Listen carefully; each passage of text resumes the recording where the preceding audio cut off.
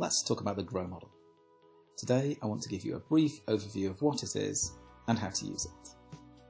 GROW is a coaching model that uses a simple acronym relating to goal, reality, options, and either way forward or will. Let's look at these in turn. So, goal is what the client wants to achieve and the specific output of the coaching session. This first stage gives coaching its distinct, forward-moving characteristic by enabling the client and coach to be very clear about what they are working to achieve, chunk the goals down into smaller, achievable goals, ensure that all actions are geared towards achieving the goals. So, begin with the end in mind, as Dr. Stephen Covey would suggest. Ensure that the goals are not in conflict with other goals, and develop a compelling future and thus the motivation to take action. Reality. So, the current situation in relation to the goal. This stage gives the client a starting point for moving towards their goal.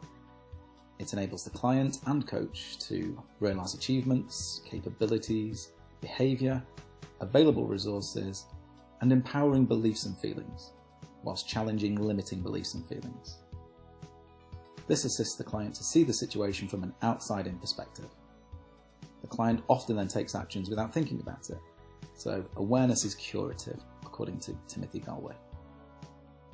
This stage also provides the opportunity to review progress during future sessions, creating accountability and identifying new learning and actions.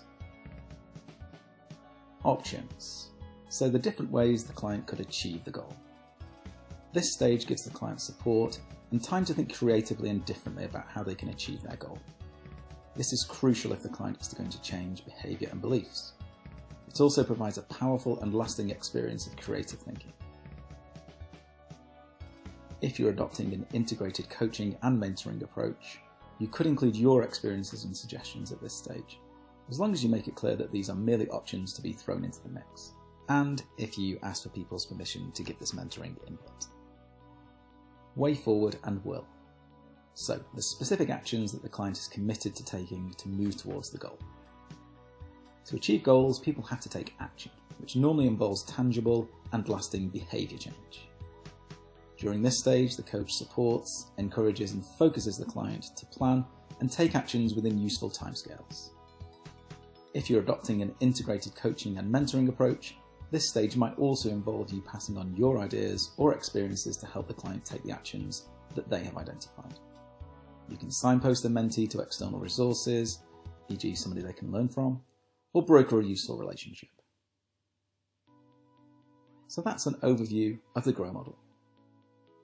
How can you use this in your world?